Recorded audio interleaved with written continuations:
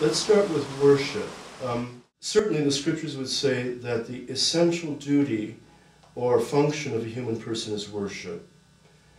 But I think we have to understand what it means a little bit. I mean, flesh that out. I mean, that sounds like the essential duty of a human being is to go to church, and that's not at all what it means. Or to be pious. It definitely doesn't mean that, because piety is usually a running away from God by manipulating religion, feeling good about it.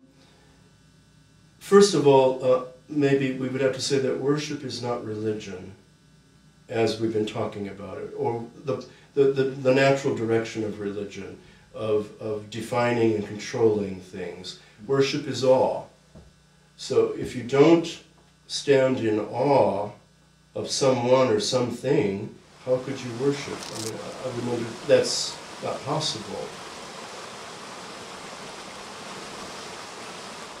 So it's starting to see connections that will give us awe and that will allow us to worship. So obviously we have some experience of that in terms of moments in nature, where we could find a natural awe because something is beautiful, stunning, it takes us by surprise, or out of the ordinary. We ought to have experience of that with people from time to time, where whether we know them well or not, we're struck with something that takes us by surprise, takes our breath away. And we respond with awe.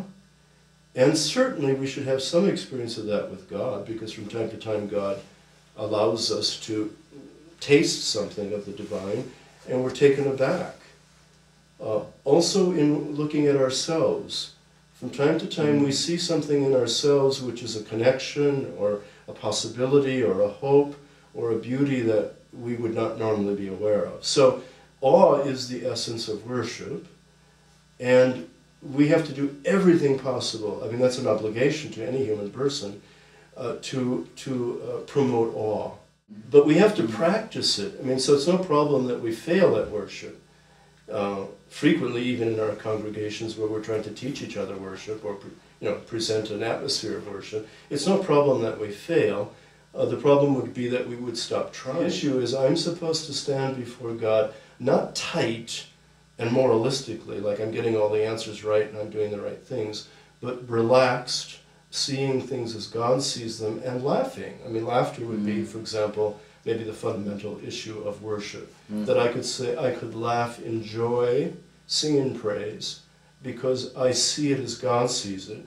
And God would say at certain points, that includes looking at sin, hatred, or anything that you want to say that's negative, and laughing in joy because it's in God.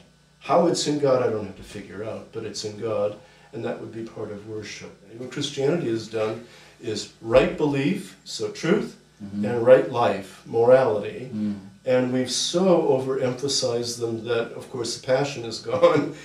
Practically anything that Jesus has said is gone. We just, develop a system which becomes monolithic and horrific and, a monster, and very inhumane. And of course, we have plenty of examples of that, current and past.